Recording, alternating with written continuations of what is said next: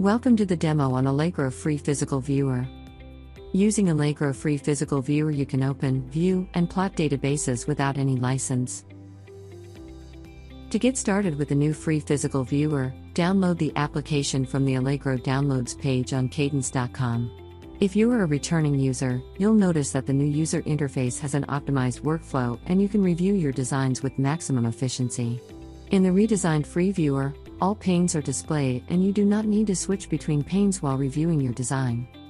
You can quickly filter, search, change the visibility and color assignments of any design object or layer.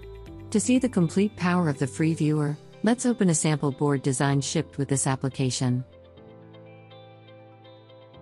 As soon as the design is loaded, all the panes are populated with design-specific data, that includes layers and objects information.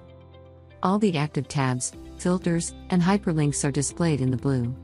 The current state of visibility and color assignment for each database object is displayed in the visibility pane.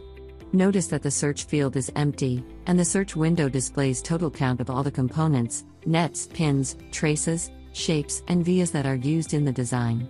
When nothing is selected in the design canvas, the Properties pane displays the status of the design, along with design parameters and grid settings. Selecting an object on the canvas brings up its properties. To clear the selection, click anywhere in the blank space. You can also view the constraints applied to an object in the Properties pane. Let's select a net and open the Constraints section of the Properties pane to view its constraints. In the Selection filter, you can select specific objects, say pins. You will now see the properties of the selected pin only. To find out what constraints are applied between objects, let's select two objects. A pin is already selected, so let's select a via. The only constraint right now between the objects is pin to via spacing. Let's select the pin again to view its properties. Property values in blue are links, and when clicked, act as search strings. Let's click the pat stack value. The free viewer searches for the hyperlink value and lists all the pins that have the same pad stacks and their total count. To navigate to an object, say a net, move to its tab and double-click a row. The net 1v2 is highlighted in the design canvas. Let's select another net conference_SW2 for verifying its path and properties. You can also change the color of this net. Color coding helps you identify and resolve any issue with the net. To do so, open the Nets tab of the Visibility pane. Expand the Net section and locate the conference_SW2 net. Click the color box and choose a color. You can also change the highlight pattern. The color of the net has changed. To improve visibility, turn on the shadow mode by pressing the Alt key. With the Alt key, you can also measure the distance between two objects. Press and hold the Alt key and select objects. You can see that when you select a new object, the distance between objects dynamically changes. To view the complete design, use Zoom Fit command from the View menu. The Clear All option in the Nets tab restores to original color assignments. The color applied to a parent net will also be applied to its children. Let's select a match group and change its color.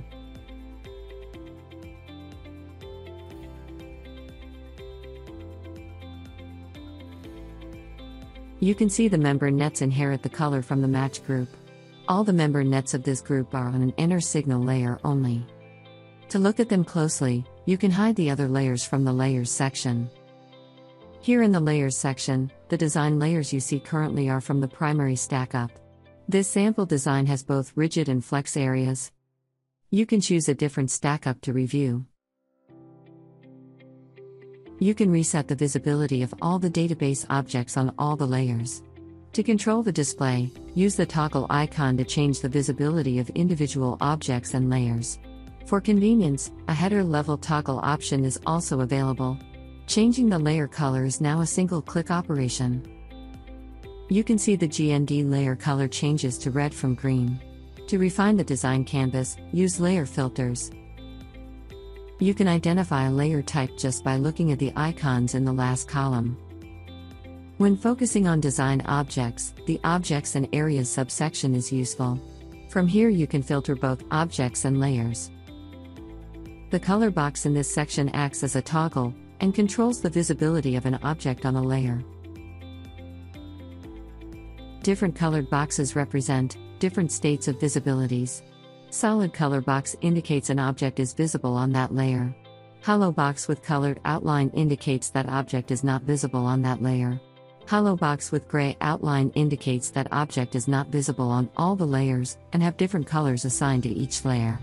Solid gray box indicates that object is visible on all layers with different or the same colors are assigned to object on each layer. To change the color of a pin, via, or any other object, right-click and choose another color from the color palette. Sometimes you may want to see keep in areas or place-bound region of components. You can select them in the Geometries subsection and set their visibility. The color of any geometry can also be changed the same way as we did for the layers and nets. If your design has user-defined subclasses, they are listed in the last section. In the General tab, you can set the graphics settings at the design level. You can choose to view unfilled pads to improve display performance. Similarly, you can control on-screen display of net labels, or adjust the opacity of the traces. That brings us to the end of this demo.